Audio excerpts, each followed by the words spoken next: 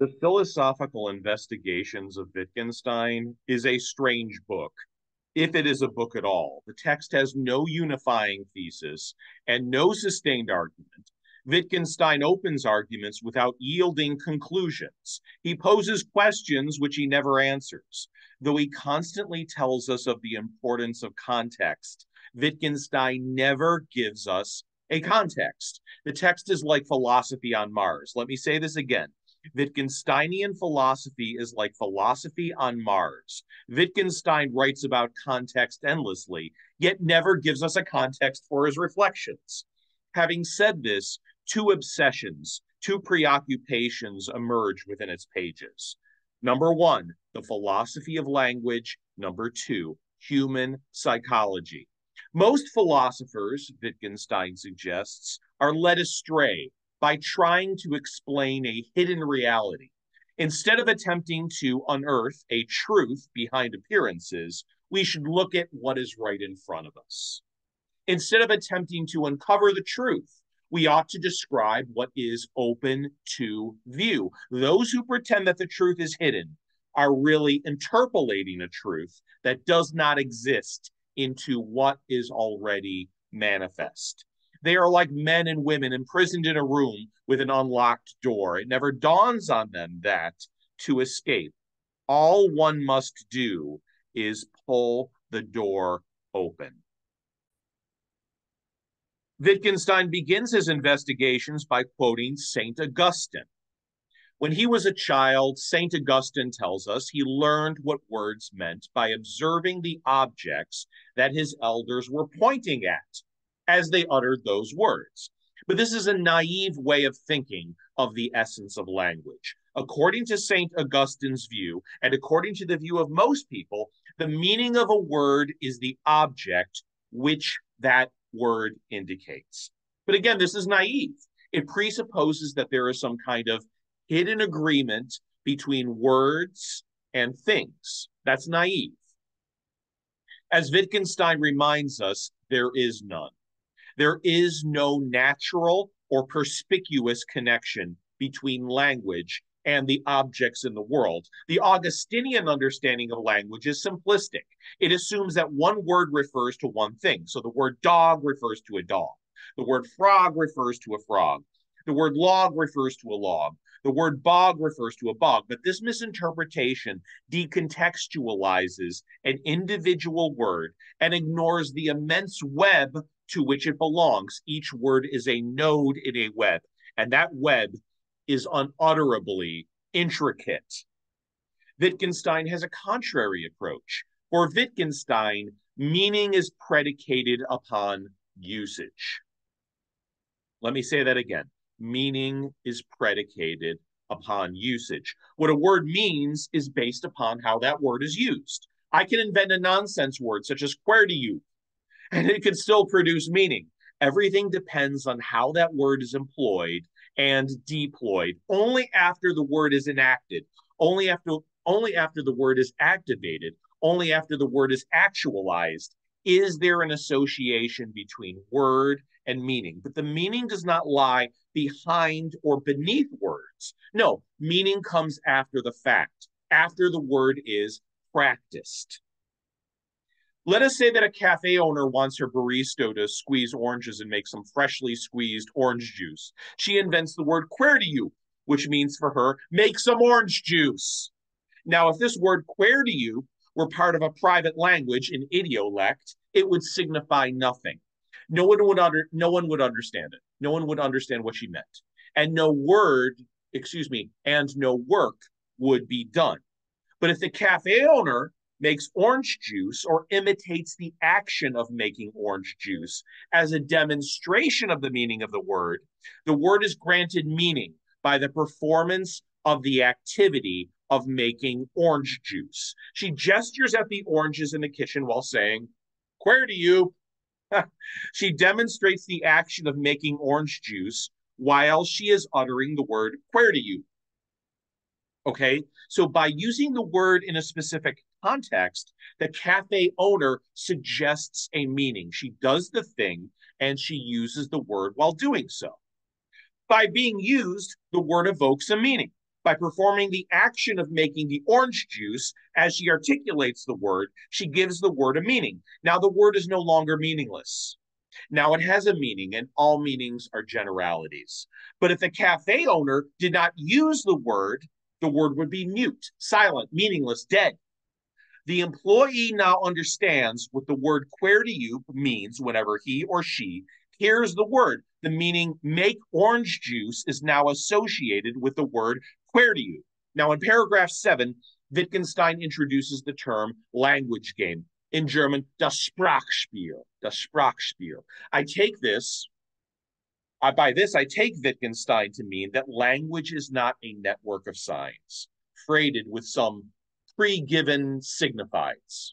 No, language is essentially an activity. Language is essentially an activity. In order for a word to mean anything at all, one language user must articulate a word and another language user must respond by acting that word out. So language is a game between at least two players. A corollary to this argument is that language is not a game that can be played alone. Language is only meaningful insofar as it is played. Language is only meaningful insofar as it is played between at least two interlocutors. The question is never, what does this word signify, but rather, what usage shows what this word signifies. This is one of the reasons why we ought to be skeptical, if not outright cynical, of dictionaries. Words are not dead things that are housed in dictionaries. We need to stop thinking about it like that. Dictionaries are collections of simplifications. It is very easy to say what a word means. It is much more difficult to show how a word is used. It is also much more productive to do so. So if you want to know what a word signifies, look at how a poet uses that word. Turn to sophisticated poetic users of language and imitate their usage. For language, as Wittgenstein tells us, is a form of life. That is Wittgenstein's phrasing. Language is a form of life. And like other forms of life, language grows. There are those who name the linguistic turn in philosophy, which was brought about by Wittgenstein. As a result of the fixation on language, philosophy is now folded in upon itself. Philosophy was now concerned with words rather than with the truth or with reality. Thus, Wittgenstein marks a shift away from a consideration of noesis, that means thought, right, and moves towards a consideration of phone and graphe. Now there's a consideration of speech and writing. Now let us imagine that the aforementioned cafe owner points at a clutch of lemons.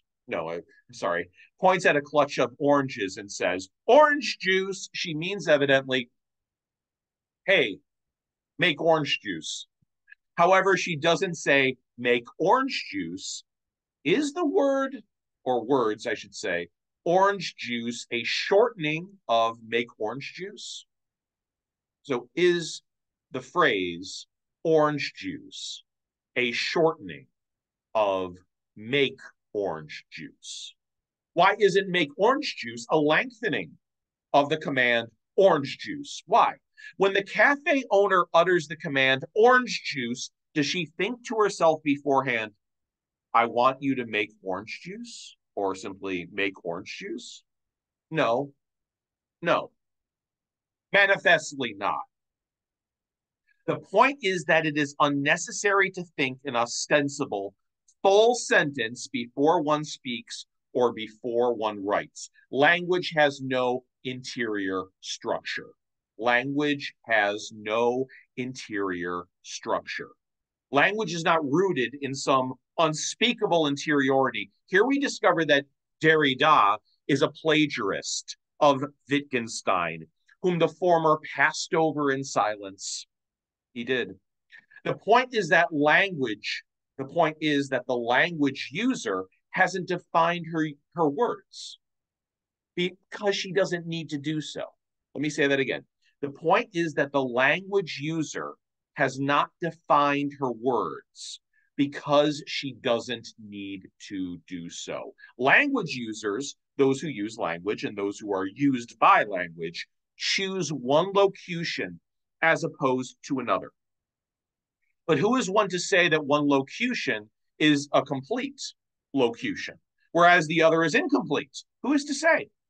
Why do we consider make orange juice to be a full imperative, a full command, whereas we regard orange juice to be an incomplete imperative, an incomplete command? Why? This example is my own.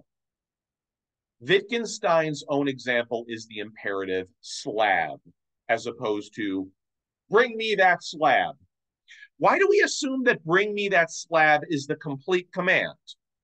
And just saying slab is an incomplete version of that same command. Why? Doubtless because we have been trained, tamed, groomed, brainwashed to believe that bring me that slab is the model, and slab is a derivation or an abbreviation or an aberration of that same model. So before we speak or write, there is no pre-linguistic thought or intention, which would then be translated into words. There is only language, and language is all englobing, and we are players within its arena. To quote the 1975 film Rollerball, no player is greater than the game itself. Neither are words labels or stickers affixed to pre-given objects. Words are forms of equipment to be used in a language game, or to present a different metaphor. They are apparatuses, instruments, tools, utensils, and such tools only make sense within a particular setting, a specific circumstance, a specific occasion, a specific context. In order to validate Wittgenstein's arguments for yourselves, conduct the following experiment. Okay, do this experiment. Before you speak, do you think a complete sentence or a paragraph and then vocalize those precise words? Do you? Do you think and then speak? Do you? Before you write, do you think what you want to write and then repeat those words in writing in a graphic scriptorial form? Do you? Or do you perform speech? Do you perform writing? Now, if you do the former, then St. Augustine, I should say, is correct. If you do the latter, then Wittgenstein is correct. Let me make this clear. Wittgenstein is suggesting that we don't think and then speak or write. No, we speak or write and then we think. Language does not reflect mental states, or what philosophers call noetic states. That's a phenomenological term. I can't get into that here. If a student says to his or her teacher, I understand, does this mean that he or she actually understands? So if a student says, I understand, does that mean that the student understands? No, not necessarily. And no teacher should ever think that a student who says, I understand, understands anything. I understand is merely a cultural convention. If you'd like a literary example of this, read the novel Being There by Jerzy Kosinski, if he is the one who actually wrote the book, or see the excellent cinematic interpretation thereof. I think the film came out in 1981. Someone who says, I am alone, is not alone. Let me say that again. Someone who says, I am alone, is not alone. Why? Because the words I am alone open up the possibility of communication with someone who would be listening. Someone who says, I am in pain, is not in so much pain that he or she cannot announce the words, I am in pain.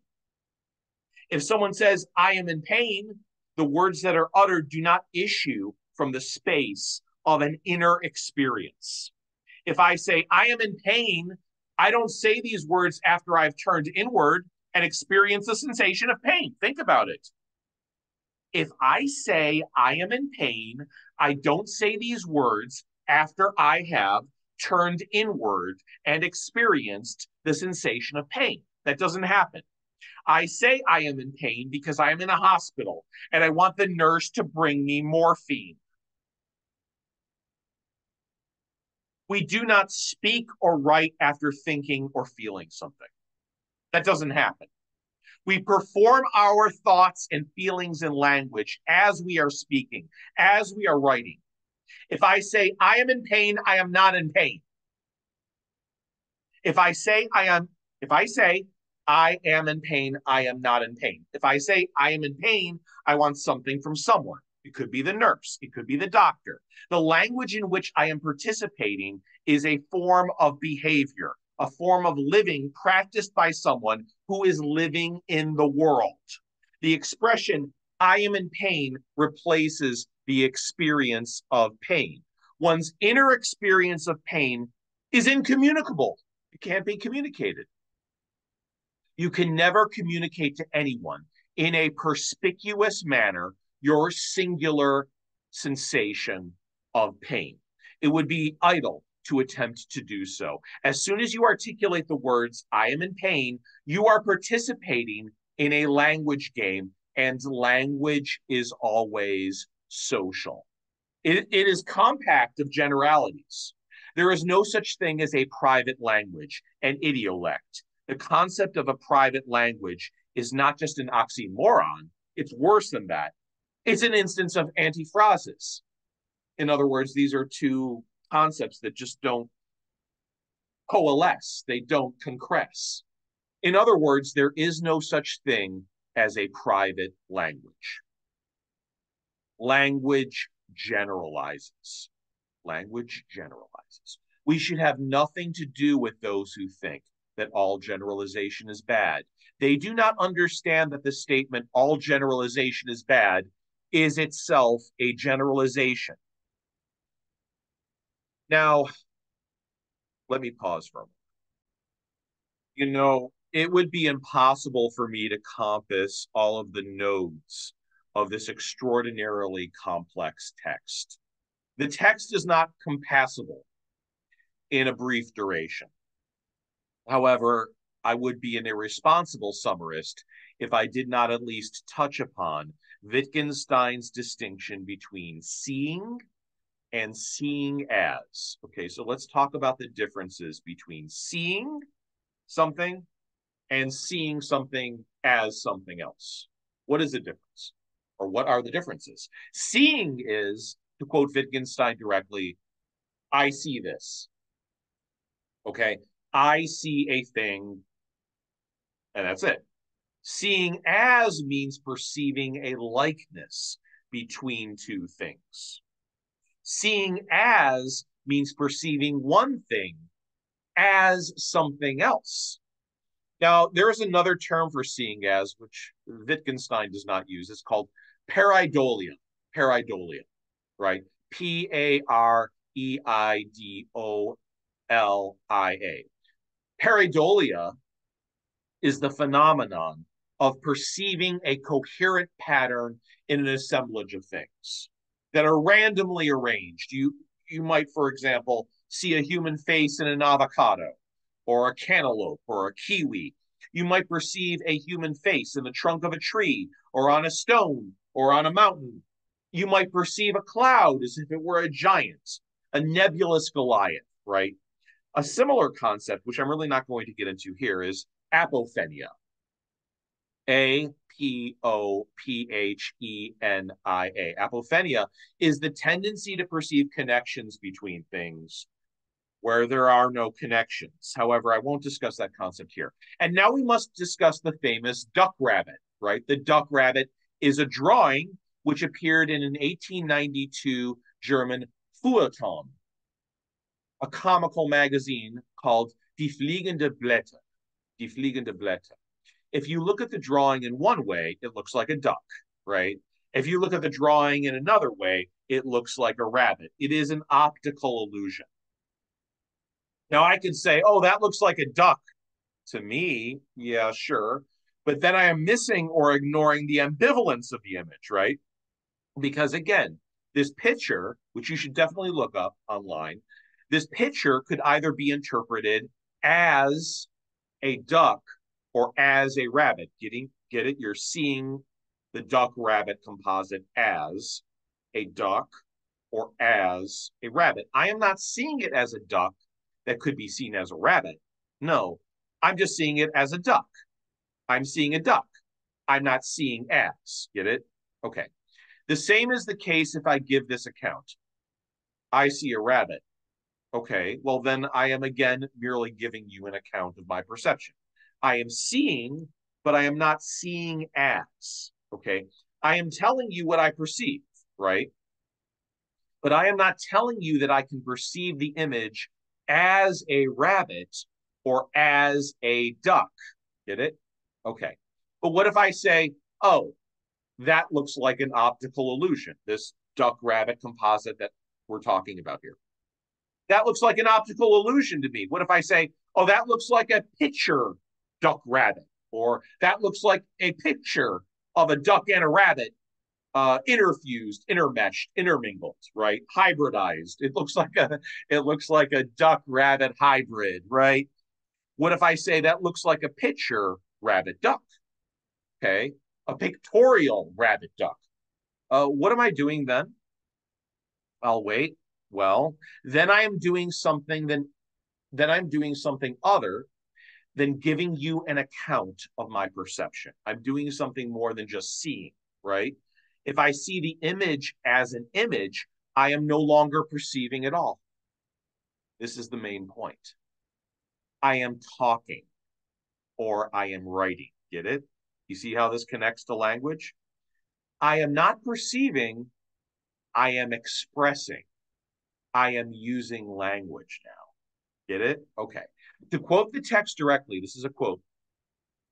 Seeing as is not a part of perception.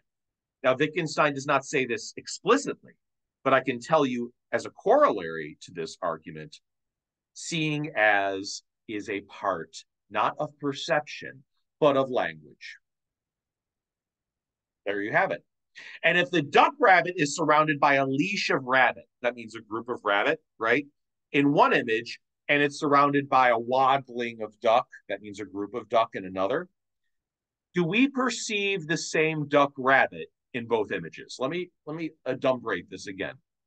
So there's the duck rabbit surrounded by a leash of rabbit, right? In one image. And then in a second picture, you see the same duck rabbit, but now it's surrounded by a waddling of duck. Are you seeing the same duck rabbit in both pictures? In both images, does the same duck rabbit appear? Not if I comment upon the similarities and the differences between those two pictures. I'm saying, oh, look, this picture is like this as opposed to this picture. I'm comparing the two pictures. Then I am not seeing, I am seeing as.